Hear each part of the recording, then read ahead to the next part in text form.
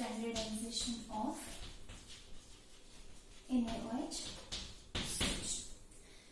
So, as I told you, sodium hydroxide is a strong base and it is a secondary standard substance which is base. And what is standardization? It is the process of finding out the actual concentration of NaOH solution. Theoretically, you will be given any particular concentration of NaOH like 0.1 normal or 1 molar or 1 normal, whatever. But you cannot be sure that the stated concentration is at exactly the same concentration which you have got.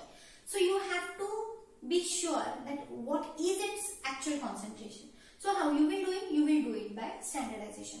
Means you will compare it with a primary standard substance. You will undergo the process of titration and you will find out whether the said concentration is its actual concentration or not.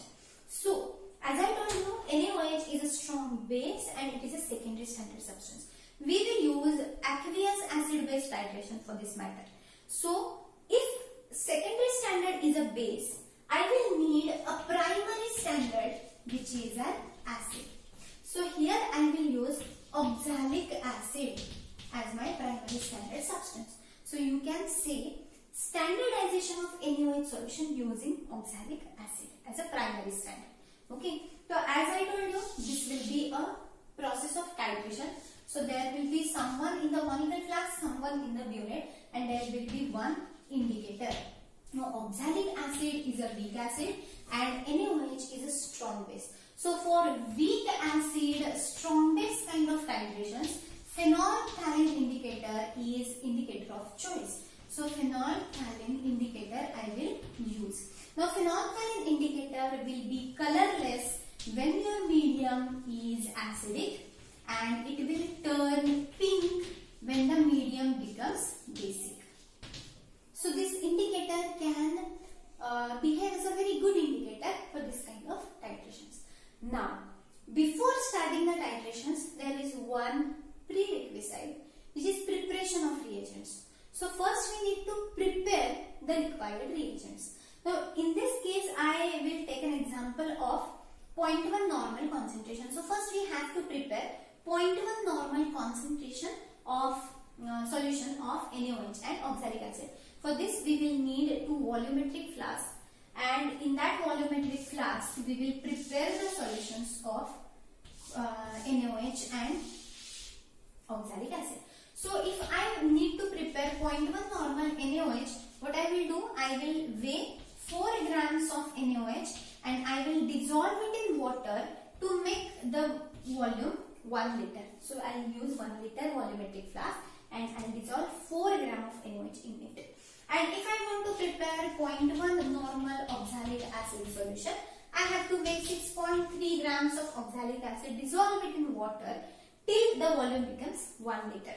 So basically I have prepared the solutions. Now, when I weighed 6.3 gram oxalic acid and dissolve it in water to make 1 liter solution, and when I am saying it is 0.1 normal concentration, it actually is. Why? Because oxalic acid is a pure substance. It is stable at room temperature. It is not hygroscopic.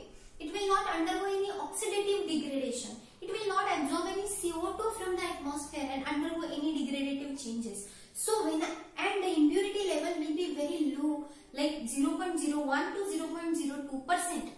So, you can be sure that when I say I have prepared 0.1 normal concentration of oxalic acid, it actually is 0.1 normal. But this is not the case with NaOH. When I say I have weighed 4 grams of NaOH and I have dissolved it in water to make 1 liter and the concentration is 0.1 normal, I cannot believe it. Why? Sorry. Because NaOH is a secondary standard substance. Now, being a secondary standard substance, it is prone to impurities. It is prone to oxidative damage. It is prone to hydrolysis and it is basically very hygroscopic. So, at any given point of time, NaOH always has the impurities of sodium carbonate. So, we cannot trust this concentration. Now, we need to find out if we have prepared 0.1 normal concentration, but it actually is a 0.1 normal or not. Okay. means titration. So what I will do, I will take 10 ml of 0.1 normal oxalic acid solution in the conical flask. Now I will use a pipette, right? Because it will exactly measure 10 ml volume. I will not use any measuring cylinder, etc. I have to use a very fine calibrated pipette for pipetting out the given required volume of that primary standard substance. Now I will take it in the conical flask. I will add a drop of phenolphthalein indicator and then I will fill my burette with this NaOH solution. I will not say 0.1 normal because I don't know whether it is 0.1 normal or not. So I will fill the burette with NaOH solution. I will take 10 ml 0.1 normal oxalic acid in the conical flask and I have added 1 drop of phenolphthalein. Now I started the titration. Means actually my NaOH started falling down in the oxalic acid solution. Now when oxalic acid and NaOH react together, they will undergo a reaction of neutralization. Acid reacts with base to form salt and water. So it will form sodium oxalate and water. Now when the reaction is complete, equivalence point comes. When the extra drop of NaOH falls down, it makes the solution basic. As soon as the solution turns basic, phenolphthalein turns pink. And that is the point when I come to know that okay, the reaction is complete. This is my end point, right? So at the end point, I have a particular reading for volume of NaOH consumed for complete reaction with 10 ml of 0.1 normal oxalic acid. Are you getting it? What did I do? I just found out exact volume of this NaOH solution required to completely react with a solution of known concentration, known volume, known concentration. So now I am having, let's say the reading comes 10 ml. For example, for reacting with 10 ml 0.1 normal oxalic acid, 10 ml NaOH solution was consumed. Now I am having a very simple equation which is N1V1 is equal to N2V2.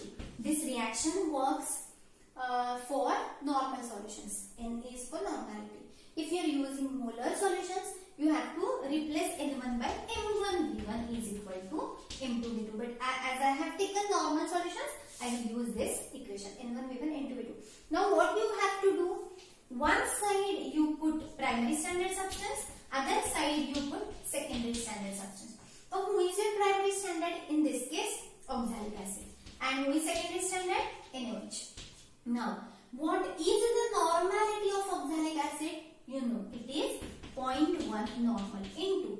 What is the volume of oxalic acid you used? You used 10 ml. So I will put 10 ml is equal to. What is the normality of NaOH? I don't know. I need to find it out. So I will write X. And what is the volume of NaOH solution? What is the volume of NaOH solution? It is the burette reading. It is called as burette reading. In actual, you have to take three readings, and you have to average them. Okay. So this burette reading you have to put here. Now, as I have assumed that my burette reading is 10 ml, I will write here 10 ml. Now it is very easy. X is equal to 0.1 normal into 10 ml upon 10 ml. So my answer will be 0.1 normal. And this is what? This is the actual concentration of NaOH solution. So in this case, whatever concentration I had prepared is the actual concentration of that NaOH solution. If there are some impurities or if your reading differs from 10 ml, you may get a different kind of result here, and that is the actual concentration of your NaOH solution. Now if you are using that sodium hydroxide solution as a titrant for reaction with any pharmaceutical compound, for any assay, then you have to consider this concentration for that NaOH solution. So now you can call it as a standard NaOH solution or standardized NaOH solution, because now you know the actual concentration of that sodium hydroxide solution. So this is the process, this is the way of standardizing a secondary standard substance using a primary standard substance. So friends, today I hope I have covered well the basics of titration, the types of titration, then the primary standard and secondary standard substances, their requirements, their examples, and example of standardization of NaOH solution using oxalic acid. So we will discuss assays of different pharmaceutical compounds in the next session. So till then, bye bye. Thank you so much for watching.